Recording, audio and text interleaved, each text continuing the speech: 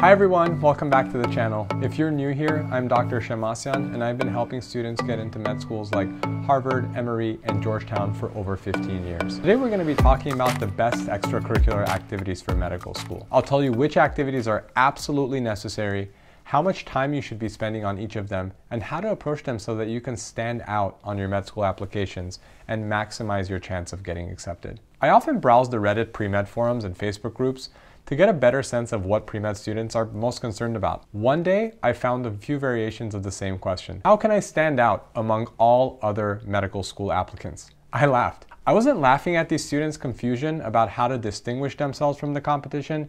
In fact, it's an incredibly valid question that many, if not all, pre-med students will ask at some point in their journey. Rather, I laughed at the frequent use of the word gunner that followed in the comments. These gunners are the ones who are involved with every single pre-med club on campus and don't seem to sleep because that would take time away from shadowing, volunteering, research, and humanitarian work. I met many students like this, and chances are, if you haven't met one yet, you'll meet one very soon. Because their dedication and accomplishments are nothing short of spectacular, you can't help but compare yourself with them and feel average as a result. The stress builds up because you constantly feel like you're behind and not doing as much as everyone else. You end up thinking that they're smarter or just wired differently. How could you ever compete with them? Is this even the right way to, quote, be pre-med? On the other hand, if you yourself are a superstar pre-med student, you're probably wondering whether you're using your time optimally. You're conducting research, you're shadowing doctors, and volunteering in the community, but are you getting enough hours of each? Are you missing anything critical?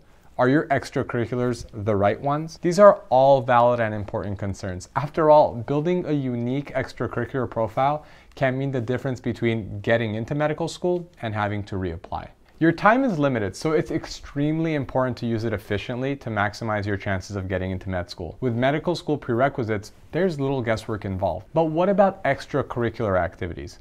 Wouldn't it be nice if you had a clear guide that told you how much time to spend on each one? Then you can spend less time on activities that you don't love and dedicate the remainder of your hours to the ones that you do love. Fortunately, this information is publicly available. The University of Utah School of Medicine outlines their required extracurricular activities.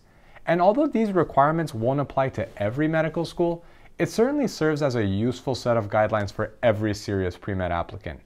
The link to the recommendations page is provided in the description box below, but let's go through them together now. Community volunteer service. Medicine is a career of service, so admissions committees, or ADCOMs, want evidence to demonstrate you understand the service mentality.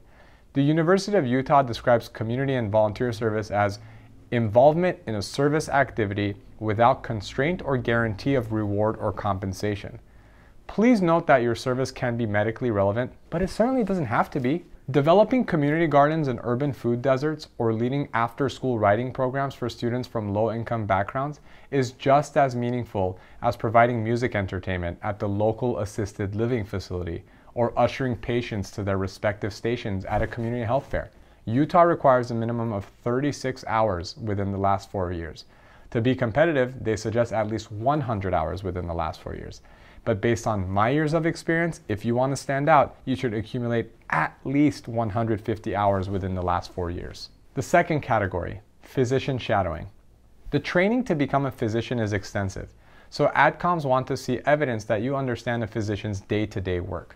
ADCOMs want to ensure that they're going to dedicate a highly competitive seat at their medical school to a student who will still want to be an excellent physician after 7 to 12 or more years of additional training.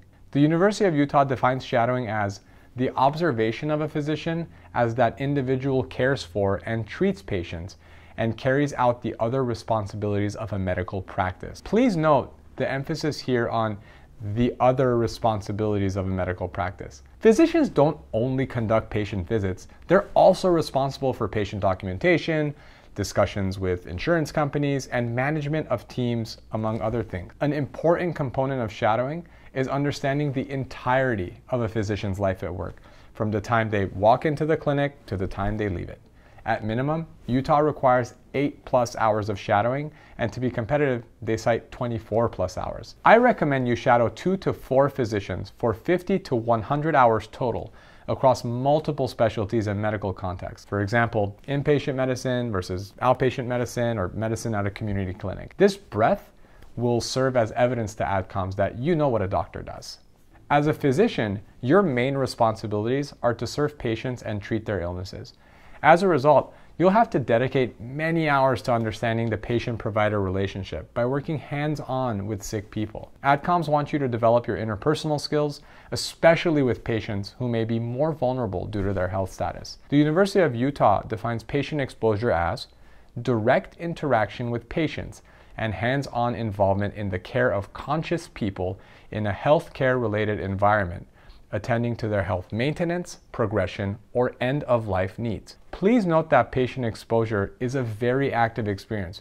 You're expected to directly interact with and attend to the needs of these patients, as opposed to shadowing, which is much more passive. The University of Utah requires a minimum 32 plus hours of patient exposure and 48 plus hours to be competitive. To be a standout applicant, I recommend over 100 hours of patient exposure at minimum.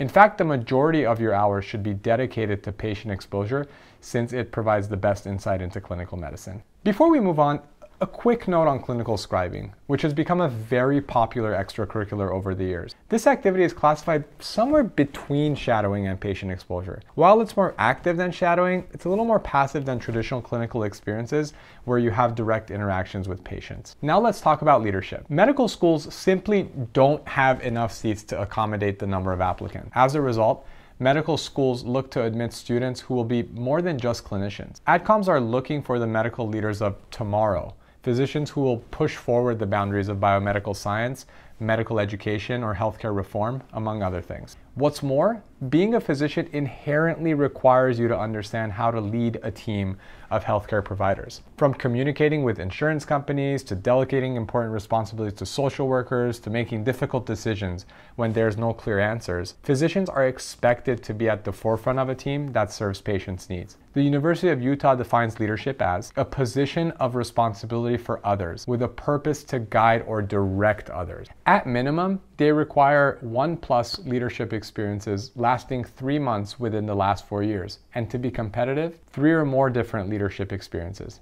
each lasting 3 months within the last 4 years. My recommendation is in line with Utah here. Look to the extracurricular experiences that you're already involved with and see how you can elevate your responsibilities there. A leadership title like president of a club is not necessary.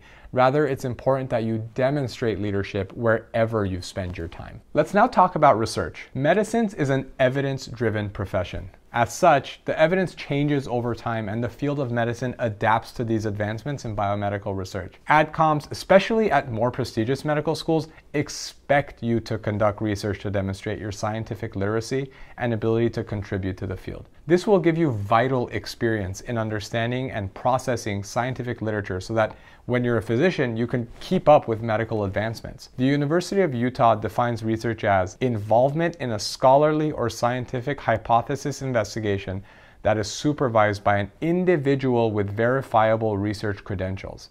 At minimum, Utah requires participation in hypothesis-based research, whether that's in a lab or part of a class where you answered or tested a hypothesis and received a grade. But to be competitive, they require the completion of hypothesis-based research outside of the classroom that is supervised by an individual with verifiable research credentials, including independent research or a senior thesis. These recommendations are slightly more abstract. Concretely, I'd recommend at minimum 1 year or more of research in the same lab. Whether you work in a wet basic science lab or a dry clinical research lab is not important. You can study zebrafish embryology or perform retrospective patient data analysis in an orthopedics lab.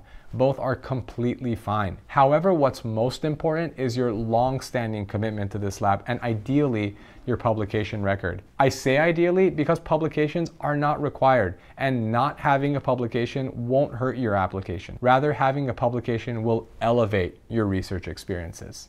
The University of Utah's extracurricular requirements end there, but before they do, they offer one very important caveat. They make it extremely clear that to gain admission into competitive medical schools, you do not have to be spectacular in every single component of your application.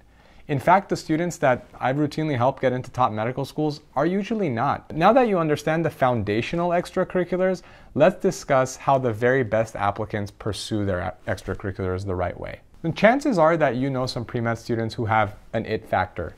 These are the students who, as undergrads, published their research in a previous journal or founded a nonprofit organization that minimizes food and health disparities in low-income communities, or directed an after-school math program for high schools in inner-city neighborhoods. To no one's surprise, these students end up donning white coats from schools like Harvard or Northwestern or Stanford. The point here is that one extracurricular activity is not inherently more important or better than the others. This is good news. Medical schools don't necessarily want well-rounded students, they want well-rounded student bodies, ones with a group of superstars in their respective fields. That said, you don't have to be a superstar biomedical researcher if you want to get into UCSF. You don't have to be a once-in-a-lifetime community advocate to get into Yale. You don't need to look to your accomplished peers to copy their extracurricular activities. In fact, I'd argue that if you do so, you might be able to copy what they do, but you won't have the passion or expertise to replicate their accomplishments. Instead, look deeper inside yourself and be honest with how you want to spend your time. Figure out where your passions lie and put in the effort to create the impact you want to make. In doing so, you'll become great at something you genuinely care about, and consequently, you'll stand out and be memorable to AdComs. If that hasn't convinced you yet, you'll also inevitably reduce your stress by focusing on fewer things. You won't need to play the gunner pre-med game anymore, where you have to juggle so many things at once. Now you're probably wondering how you can become a superstar in your chosen area. Just because you're passionate about research or underserved community doesn't make you unique. So how can you stand out? How can you be the best in your chosen area? A first author publication in Nature or a healthcare delivery app that helps social workers connect with patients in need doesn't just come out of thin air. Do these sound impossibly difficult? I mean, there's no real way around it. It's supposed to be hard. At the same time, it is doable. Pre-meds before you have accomplished spectacular things, and pre-meds after you will do the same. So what's the secret? Well, the difference between superstars who gain multiple acceptances to prestigious medical schools and those who don't, it's very clear. Many students often look for shortcuts or secrets to achieve things that require years of hard work. Every pre-med student wants to publish their research in a famous journal. However, relatively few will trade time with friends and families on evenings or summers to be alone in the lab, troubleshooting failed experiment after failed experiment before one finally lands. Many students also want to be the face of a successful and impactful organization. However, few trade their favorite Netflix show to spend time getting on the phone with collaborators who want to effect change in the same way. Whatever your niche, whatever your passion, you have to pour in time to do or create something meaningful. We all have 24 hours a day. So how is it that some people seem to just be more productive? Are they sacrificing so much more, or are they simply that much smarter or more talented? Not at all. The main difference is the way they approach their extracurriculars. It goes back to focus. The most successful medical school applicants focus on fewer things and go deeper with each one. So once you've chosen the area you want to specialize in, take small steps to build something monumental. For example, if you've chosen research, conduct a literature review and present it to your PI, asking if they're open to mentoring you through this independent research project. If you've chosen community service, think deeply about what problem you want to solve and for whom. Then begin to build the necessary infrastructure and relationships to put such a program in place. Remember the gunners we talked about at the beginning of this video? You now know that the most successful pre-meds aren't gunners who are doing every single activity in the book. Instead, you know these students as that guy or that gal. These are the pre-meds who are known to AdComs as the education in prison reformer or the post-stroke recovery researcher. Once you're able to achieve at that level, the end result will be the same: multiple acceptances at prestigious medical schools. A final word on being a pre-med superstar. Often, we only hear about the amazing things that pre-meds around us accomplish. Launching nonprofits, publishing substantial research, or developing a healthcare curriculum might seem so out of your reach. Because we only see the outcome, it's easy to discount the years of persistent hard work that went into these projects. When we're faced with the time and space to create something monumental of our own, it can feel super intimidating to do anything, much less something that's significant. We freeze at the mountain of work we have to climb and instead do nothing. Remember though, that mountains are climbed one small step at a time. Being a pre-med superstar is no different. I encourage you to take one step today, whether it's thinking about the type of superstar you want to be or emailing that research lab you're eyeing. Take another step tomorrow and the day after that, And soon, you'll have taken 7 small steps in a row, or 14, or 365. And when you're there, you'll be able to look back and see just how far you've come and look forward to see just how close you are to being a superstar yourself. And that's how to choose the best extracurricular activities for medical school. If you found this video helpful, hit the like button. And if you haven't subscribed yet, you can do that here so you don't miss out on new videos. If you'd like to learn more, you can also click the link in the description below to get a free copy of my book, How to Get into Medical School, which contains all of the strategies we use to help students get into medical schools like Johns Hopkins, Mayo, and UCLA. All right, thanks so much for watching. See you next time.